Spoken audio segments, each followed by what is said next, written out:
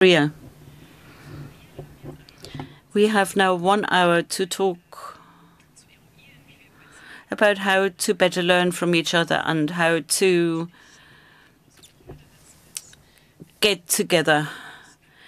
We have Elenos from the Hellenistic International, Elisabeth from Marsi, Evelyn from Ende Gelände, and Agnes from Hexen, that is to say, witches in the Chaos Computer Club.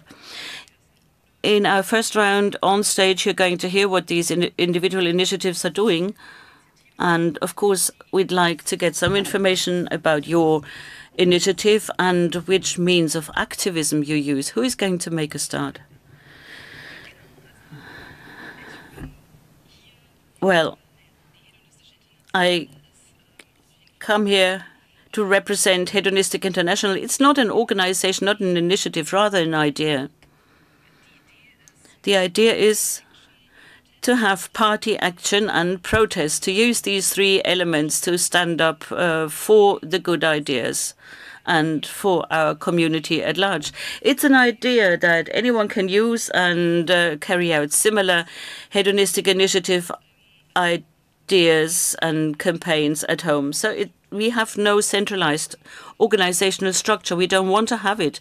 We would like to be completely decentralized group, form groups and organize actions. How about you, Elizabeth? I represent a number of organizations. Marsi is one of them, a research project we have started 3 years ago. It's about digital DIY networks. We developed them together with municipal initiatives here in Berlin. It's a product and a project that we carry out together with the UDK, the University of the Arts here in Berlin. And here it might be interesting to talk about the action. We are a non-for-profit organization. We work with social and environmental transformation as a grassroots initiative. We are co-owners of Prinzessinnengärten, an urban gardening project in Berlin. And we work very much on the interface between politics, the academia, and activism. We also create physical spaces for learning. The neighborhood initiatives, the Marsi project also worked in a way that we have created a space where people can get together and learn from each other.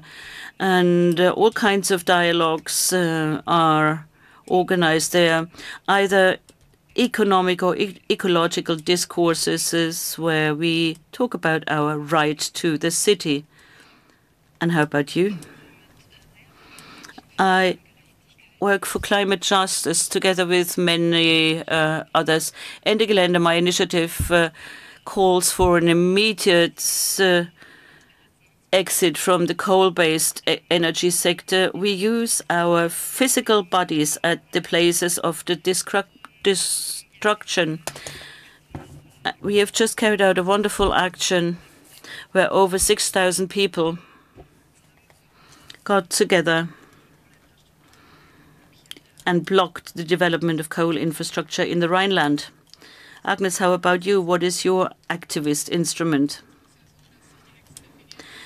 The witches. We are the women at the Chaos Computer Club. That is to say, everyone who calls herself a woman, I am inclusive. And it's also about the CCC goals, digital citizens' rights, and we're also interested in technology. So we are open to embrace all the women who are interested in technology, who are experts or not experts, but just look for like-minded people to develop better. We are also interested in feminism because we see we have barriers. We have a quota of 10 to 15% women in technical professions. That is not acceptable. And so we would like to change all of that. That is to say, we'd like to help people or women to do everything they would like to do. No more role models should be presented, and we call upon all members of the Congress not to narrow their initiatives down to role models. We also have smaller initiatives, set up smaller discussion groups so that you can develop freely. So the binding element is physical meetings, right? So, of course, there are also other instruments one can use. Or would you say you never meet personally? It all depends. The witches were set up in 1986, I'm sorry. And at the beginning, we were just a complete virtual group of the CCC, the Chaos Computer Club. We meet physically only during the CCC Congress, because in one town we used to have just one or two witches until a couple of years ago. Now we have 5 local groups in Berlin, in Hamburg, Hanover, Karlsruhe and Stuttgart. We have about 150 members, and they meet indeed physically on a local level. That is to say, we have restructured a bit in order to keep in touch with the people so that we can organize things, which means we had for many years just very small actions, because meeting in a physical space, that was something we couldn't do. Now we can. That answered quite a lot of my questions, and I'm going to refer to those individual questions I had in the beginning later. But let me ask the other panelists, how are you organized? How do you make sure you can meet physically? Because I heard that this is your common ground, physical encounters. How do you make that technically possible to talk about specific topics and organize local meetings?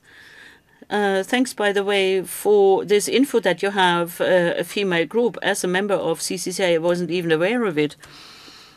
So who of you would like to give an answer regarding how you organize, how do you technically organize the physical encounters? Also bei der Hedonistischen Internationalen. The Hedonistic International is some kind of a party context-based initiatives. That is to say, you would have a place, a natural place to get to meet, and all the rest develops right from there. So meeting, first of all, is organized on the basis of email, where somebody says, well, I've got an idea, let's meet. And of course, some of the people know each other quite well. They're networked anyway, so it's not a major structure. It's just an email sent to the people we know. How could I get to know you? Meeting you at a party, not only at a party. So it's not just about partying, it's about actions as well. But usually the first step to get in touch with us is to meet someone from our informal group. So personal contacts are very important, because we have no central office to turn to. You cannot send us an official email saying, hey, I want to join you. It's about having personal relations.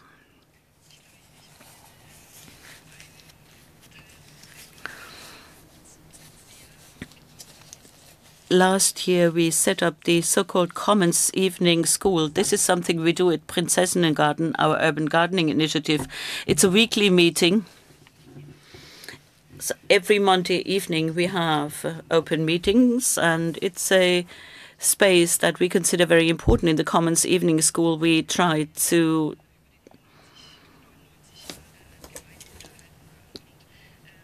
keep and preserve our Prinzessinnengarten, our urban gardening initiative. We are going to celebrate our first anniversary soon. A year ago, we started meeting regularly and personally. There was an open evening where everyone was invited. We also advertise our meetings right here every Monday at 6:30 at Oranienstraße 44. It's an open evening, an open encounter. Everyone can come in. And this, of course, determines the structure of our communication and conversation. Over weeks and months, new people are joining. And that is also important, because at the beginning we always have to sort of recap what has happened before. Of course, we write minutes so that we have a full coverage of our development. And the structure that develops there is a structure that works only in this particular space. We do not take decisions on behalf of the whole group outside those meetings. And that was a deliberate decision of ours in order to avoid conflicts and endless email discussions. And we also wanted to avoid a situation that more and more people intervene because they can read our emails, although they never come to the personal meetings. So we would like to make sure that our decision-making structures cannot be destroyed because of people who write endless emails. How about you? Ende Gelände, that's an alliance in the German-speaking area. Very much focused on Germany. We demand that Germany immediately exits from coal-based power generation, but we also have members from Switzerland, Austria and France. But in our day-to-day work, we meet once every 6 weeks in a German city. We have our alliance meeting, and in between the 6 weeks, we work on the basis of working groups that organize their own activities. In my working groups, we have weekly telephone conferences. We use our iPads for communication and for the meetings, virtual meetings. Lots of emails, of course, mailing lists. And in order to have a link between all the different working groups, and in order to remain capable to take smaller decisions and have smaller arrangements, we have installed so-called coordination phone calls. What is nice about it is that in spite of our wide-ranging alliance, we also work very locally. Many local chapters have organized in some regions of Germany who do the grassroots work and also organize themselves. So it's a very multi-stage structure. Because of ongoing coordination and harmonization of our efforts, we stay in touch. You have different ways of adopting new entrants, new members, but there must be one central instance you have to contact, be it an association or a mailing list, or you just have to get to know certain persons. And if that person likes you, they would talk to you about the initiative that they are running, like your Hedonistic International. My question is, do you have some kind of a core community, or is it important to have such a core? How about the fringes? And who decides, who has the rights to participate in decision making?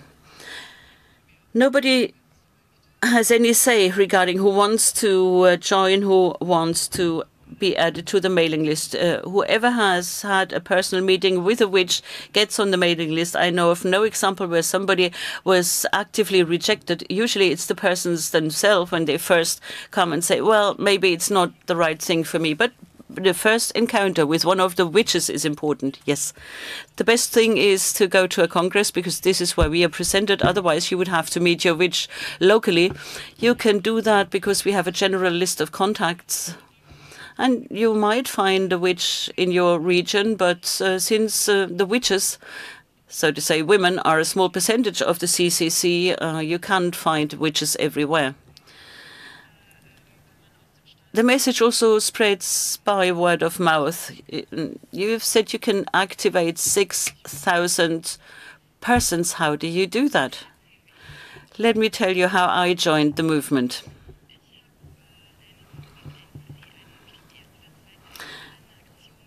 I've seen the first or second Ende Gelände action, and I was so thrilled because I could see all those people making radical demands and saying, we don't want coal anymore, we want climate justice. And there was also a lot of criticism regarding the system. It was a very creative and powerful action of civil disobedience. And I said, okay, there is a local chapter in Berlin, why not go there? And Ende Gelände also has an open structure, that is to say, we always invite to our local chapter meetings. And this is how I got there. I put my name on a mailing list. And for me, this physical space was so important because this is the group, this is the people I know, and these are the people I am connected to. And then as a second step, I became more active also regionally. And of course, that means much more digital communication, much more digital work, and less physical meetings, because they're difficult to organize regionally and cross-regionally. But those regional or cross-regional structures were already created when you joined. And there was a consensus amongst the members of your initiative that it is necessary. Ende Gelände is an alliance of people that has changed over the years. It used to be an alliance of many different groups that had done work before. In the Rhineland, there is a local group which then joined the alliance, but meanwhile, we have grown, we have our roots, and the local chapters are now a very important backbone for our initiative. They are the ones who determined what needs to be done. Many of the members of our local groups have been in other local groups before, and many were present during the blockade and got this empowering feeling, yes, I can make a difference, and so I would like to be active myself. I would like to organize people. Based on that first-time experience, this empowerment experience, they joined the structures. Überzeugung oder die emotionale Überzeugung. I guess the difference between the supporter and the militant member of a group is whether I truly want to be involved, whether I truly want to help, or whether I just want to support. If I join the blockade, I am the person who helps make the movement stronger. Now, are you involved in civil disobedience only, or are you also involved in other activities? Action for us is more than thousands of people who stop transports. It's also those who set up the camp, those who cook for us, those who organize the blockade, those who make sure that the infrastructure keeps working, who make sure that the action is an action. Because, of course, we need thousands who help us with the blockade, but around the blockade as such, around the protest moment as such, there are lots of activities to handle.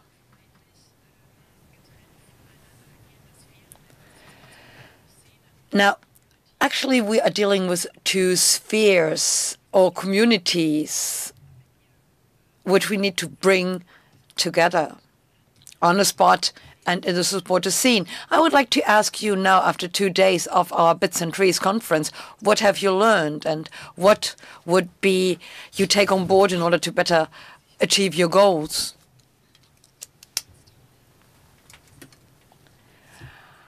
I like the idea of trying to bring two very different debates together at all. And yet, I think we need more than 2 days. This can be nothing but a beginning. And, of course, we need a shared language, because that's what keeps dividing us. The environmental movement, the urban policy movement, people who deal with digitization, we are all speaking our own languages with all our own jargon. So I think we need more such conferences, more conferences like this one, in order to truly embark on a dialogue and communicate. Because we need the time and the space.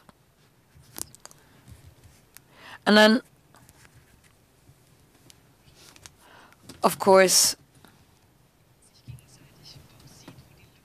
it's also important to look at each other and maybe to also realize where the gaps in the other movement are, or where there is something missing you could contribute.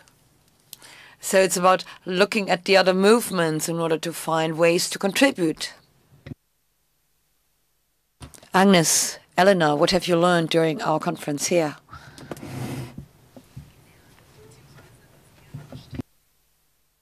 I rather felt confirmed in my conviction that it's extremely important to meet face to face. Yesterday, there were people representing the CCC and Greenpeace in one and the same hall, on one and the same stage. And I mean, this is an opportunity to truly exchange also information. Like, I didn't know that there were toxic materials involved in the clothing I wear, or the clothes I wear, or whatever. So this is also a way of getting out of this particular niche, because we tend to think what we know is what everybody else knows, but this is not necessarily true. i.e., I'd like to say that this conference has been extremely enriching for me. And it's exciting to see that there are lots of things we share and that we can also help each other a lot.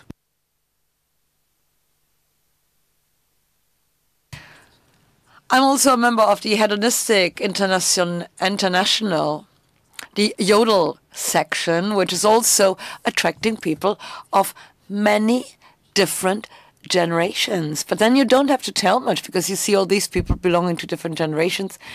And then, of course, if you talk about data protection or the exchange of data, you achieve quite a bit.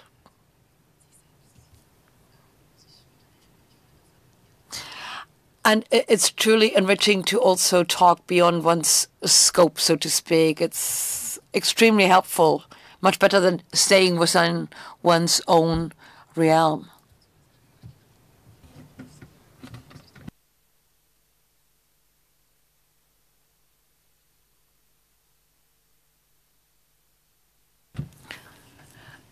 There are things growing together which truly belong together. That's quite true. It's a saying, but it's true.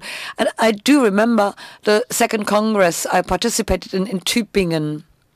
And we recorded whatever was presented, and the students who could not participate in person and locally had a chance to also be involved. So I'm convinced that we truly have to work together much more and much closer. I myself am interested in women and technology. That's my topic, so to speak. But I think it's important to have conferences like this one in order to realize that it's important to get together. And we also realize that it's a very colorful movement, or it's colorful movements we are involved in. There are many women who are very interested in technology, and on the other hand, there are many who are interested in ecology. So whatever witch's breakfast you organize, it's worthwhile.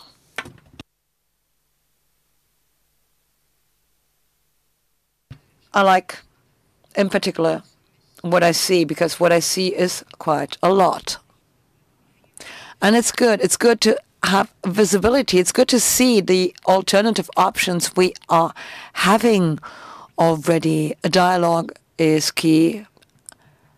I've been dealing with the question whether this can go hand in hand quite a bit, because we are also pursuing different types of societies. The world I would like to live in will definitely be a digital world. But then when dealing with the climate change, digitization matters too. Digitization matters a lot when it comes to sustainability.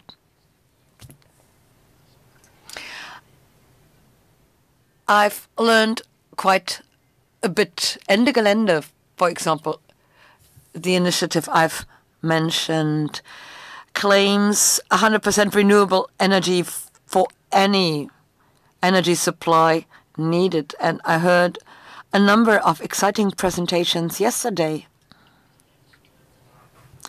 in this respect. I mean, I know what resources you need for the hardware. That's evident for me. And I also know that digital technologies need a lot of energy. Thus, our struggles belong together. But for the first time, I've started to realize that a mutual impact is possible and that a lot of energy is being used, and there are lots of levers which we can move. We need to begin. That's what it's all about. So I feel inspired by this conference. And I mean, of course, you need to bear in mind that digitization and the energy transformation go hand in hand anyway. And yet, I would like to come back to what you said before. You said it seems evident that people know.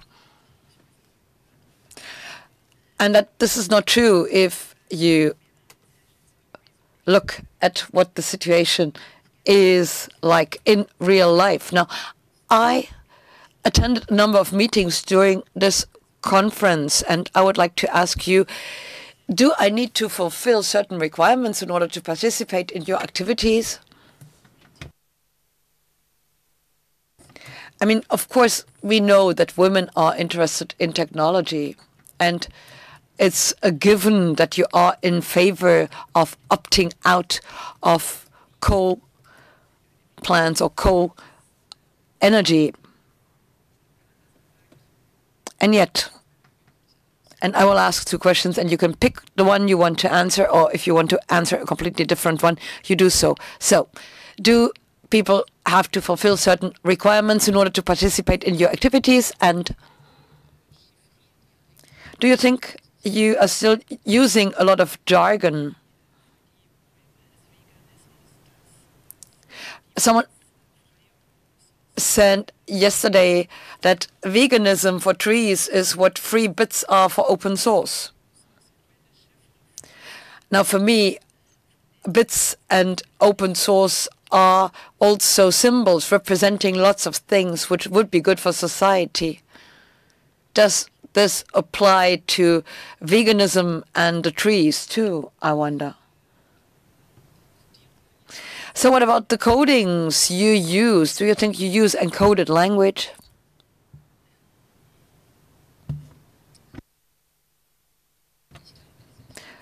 Fulfill requirements. Now, let me talk about our work in the municipalities, in the communities, and on the spot, because we would like to have the participatory city, as you know, which, of course, requires a lot of self-organization. And that's, of course, an idea we all share, we here share, but this is, of course, what excludes many others from our movements, because there are lots of people who don't want to be self-organized.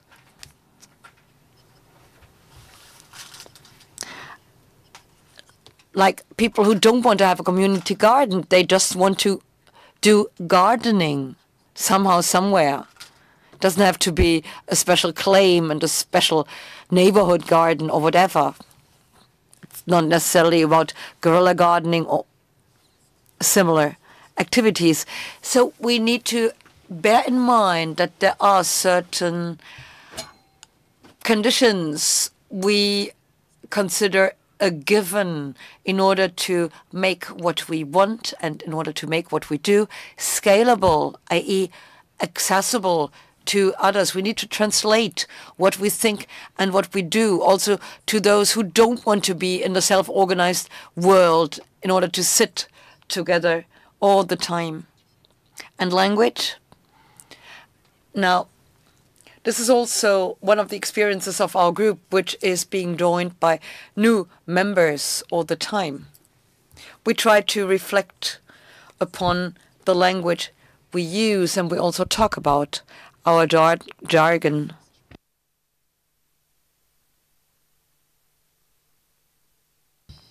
And we do see our language and whether we can be understood also as a mirror in order to gauge whether we reach out. But who contributes the global perspective? How do you make sure that this is not only about enthusing new members? Now, we offer a witch's breakfast. That is to say, we open the door, women walk by, and they come in and join us. And this is how the witches work.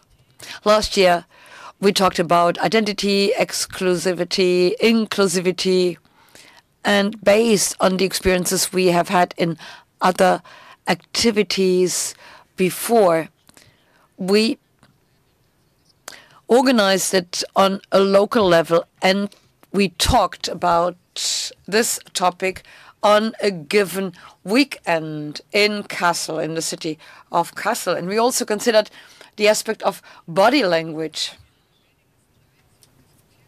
The topic as such is problematic. Now, mailing lists are the standard format of the witches. And this is difficult if you want to really get a message across. So we are struggling to go for other approaches. There are people who suffer from the social constructs which are male or female.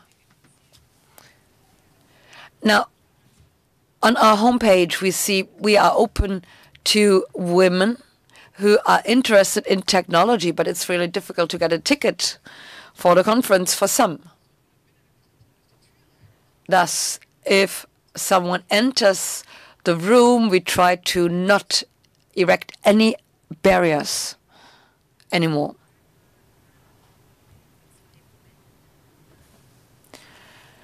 Let me answer your question in two ways. On the one hand, I would like to talk about the blockade, the action organized by Ende Gelände. We are organizing mass activities so that as many people can join us as possible. We also help them travel to where we are. We also help them prepare. We encourage people to join us, also people who have never participated in a similar event before. But of course, you need to have the time. You need to take the time. You maybe need to take a few days off in order to participate. And then, of course, if you participate, you might become subject to legal repression, which means that only if your residence, your abode in Germany is safe, you can participate. Otherwise, it's much too risky. And then you walk a lot, you run a lot, which is also an effort. You climb trees. That's to say, not all bodies can join us, but of course we try to bear all this in mind, and our language also matters indeed. And we try to make sure that when we talk about plans, we use a language which can be understood by many, and we also organize translation if need be.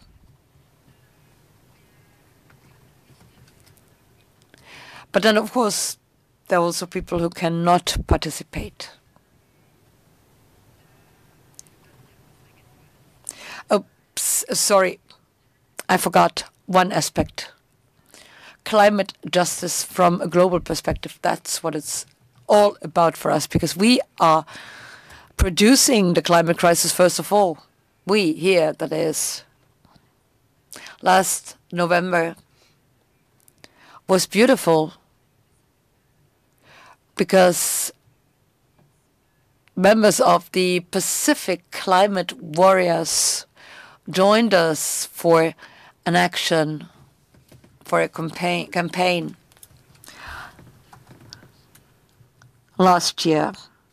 And this year, again, we had an exchange with people in the global south who told us that we are the ones who are active there where the destruction is triggered, and they live where the destruction takes place. Nochmal weiterleiten. I will now move on to a number of questions. There's a question, like for instance, there's a large number of organizations who stand up for certain rights and defend certain ideas. What do you think is the potential of networking such organizations?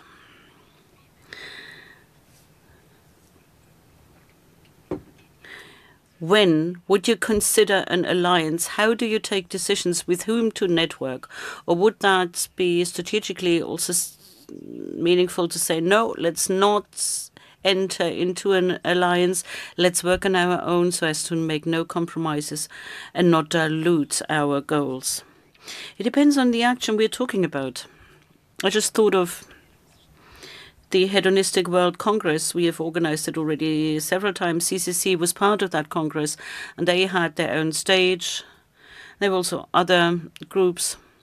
And they did make sense to get together because we needed many perspectives, and we talked about our common goals, and that is the alliance we sometimes form. It does make sense definitely to look at who could share this or that action with you. Could be sometimes very unusual partners like the local fire brigade. So you have to think out of the box and look around to see who's got similar interests. Could be an autonomous youth center in Neubrandenburg or wherever. Elisabeth, would you like to add? Yes, for us, that was an important item. From the point of view of sociology, we talked about urban gardens and green spaces in the city, and so therefore it was important for us to be part and parcel of the overall rights-based discourse in the city. Because oftentimes people say, well, we need more housing. And this is what politicians are saying always, that they have other social things that are overriding ecological initiatives. And so it was important to have a network. Also with social housing initiatives. There's an initiative for affordable housing here, for instance, that we networked with in order to say you need more in a city than just a place to live. It should be a city that can exist over the next 50 to 100 years, so we cannot just simply build houses.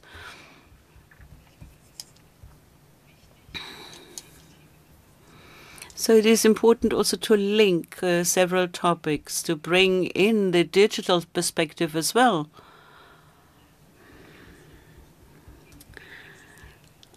And it's important to show that there are many intertwined aspects that, if neglected, create problems in the city. So the neglect of social needs and environmental needs can lead to people being marginalized, being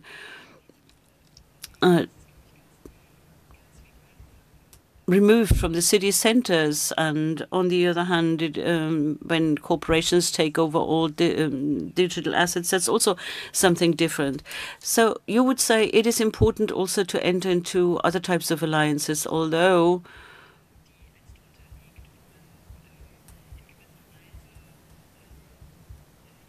these partners of yours have different goals and ideas, so you broaden your partnership whenever needed. Yes, I don't think we can look at this or that topic just in isolation. The underlying problems touch upon all spheres. And if we don't touch these underlying, deep-rooted problems, we will not be able to make progress. Our panel time will be up in 15 minutes. I'd like to use the remaining time to talk about some other issues and questions. What do you think, when looking at yourself critically, what do you think are the structures in your organization that make it difficult for people to join because they sound or look elitist? We have heard about many perspectives. Have you any idea regarding the somewhat aloof or elitist traits of your organization that could raise the barriers for some people? Well, I think it is always necessary for an organization to ask this question. It depends also on the digital tools that we are using. We've just decided that those who don't have a smartphone and have no signal, we use signals for communication. I mean, those who don't have a smartphone, they would be excluded. And so I'm always saying, we need to also send out emails to the handful of people who do not have a smartphone and need to get this information as well. These are the small nitty-gritty problems that crop up in your day-to-day activities. And of course, as far as the major issues are concerned, we already addressed them. So let me just refer to the day-to-day details. So we need also to understand that we need to be networked to tackle the common issues. Most of us do not carry out activities because they want to have a party or want to have a party or want to have no more call. It's also about ulterior goals, visions. So it's a holistic idea for all of us, and so it's quite logical for our organizations to get together. And that is also one of the strengths of the climate justice movement. We have learned so far from so many initiatives like the anti-racism activities, and also we need to learn from the European movement. The European movement gives you a lot of information, of enthusiasm. This summer we were together in climate camps with people from France, Poland, and it was so inspiring. There are probably also other initiatives that would give you a different answer and would say, well, of course I see that there are problems that are concerning everyone, but the purpose of our organization is limited to this and this. We have received funding only for this and that initiative. So maybe there are some external pressures as well. Maybe it's not the right topic for this panel, but let me move on to the next question we have received from the audience. What do you need to organize better, to have a better network, and how can others contribute to give you what you need to become a very viable organization? What can others contribute both materially and ideally so that you can really achieve your goals. This is your time now to launch a call for ideas or launch a call for sponsoring whatever you need to say and want to say. This is your time now. That's a very dangerous question because, of course, the freedom of profession is something important to us as well. And that means we would like to improve girls' choice for a technical profession. So you all have to join us, you girls out there, when you educate your own children, bring your nephews, bring your nieces. We all need to be part of the same initiative. And we must develop a feeling that girls can teach the boys and vice versa. And girls can wear pink and still give a technical lecture. That's okay. It's enough. It's not enough to just have a group of witches. We can just trigger a number of effects. We need global equality, and that is why do join us. As far as finances are concerned, we are part of CCC. We can file applications for projects. Internally, we have a limited capacity, human resources. If you want to join, you're always welcome to do so. And we need the help of everyone here.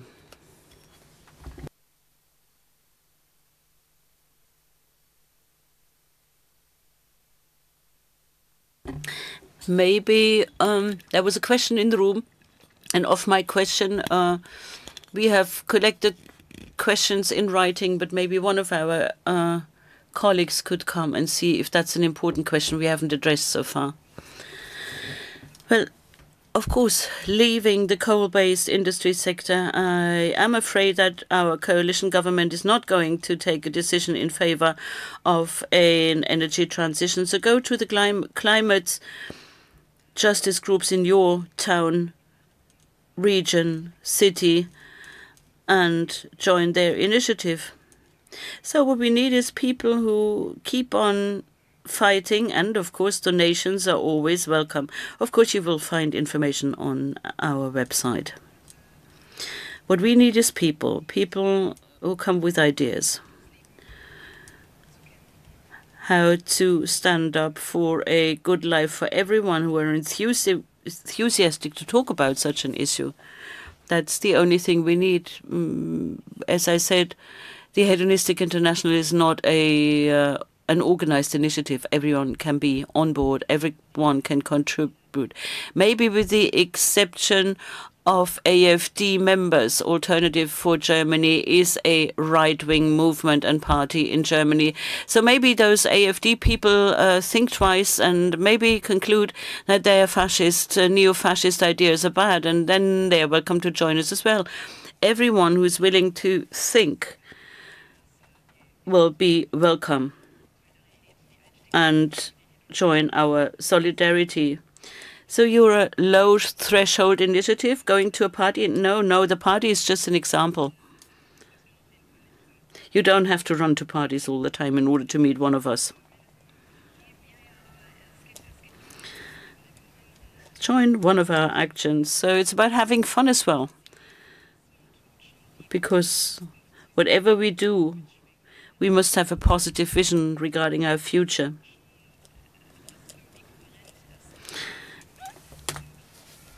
Of course, you cannot create a peaceful society on the basis of a violent revolution. For that purpose, if you want to have peace, you need a free society that enjoys life and that is free of violence. And so this is our idea. It's not just about partying. Revolution. Well, what do we need? I might be saying something very polemical, but we need a major transformation of the system, a huge transformation of the system. What we as an association need is something different. We think we also need another educational system, a different type of learning, an educational system that encourages people to learn in a different way instead of just producing completely homogeneous and adjusted people. We as an association, when you ask us what we need, when it comes to project applications in technology development, there we need a financial support that will only be granted if you invent something new. You always have to be so damn innovative.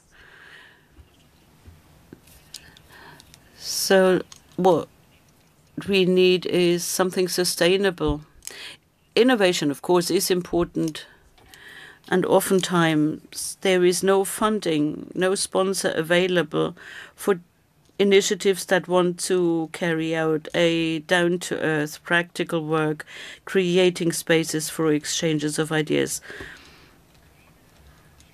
One final round and one last question. 2 questions. We have 3 minutes. We can handle 2 questions. The last but one question is the question, the crux of the matter. Now, what would you do if you had already achieved all your goals? All girls and boys would be equal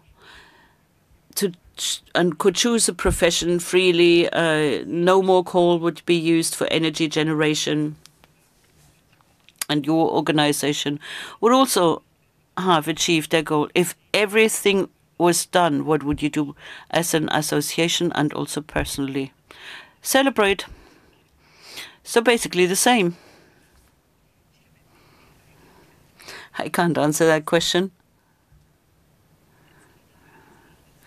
Because some new issue will be there.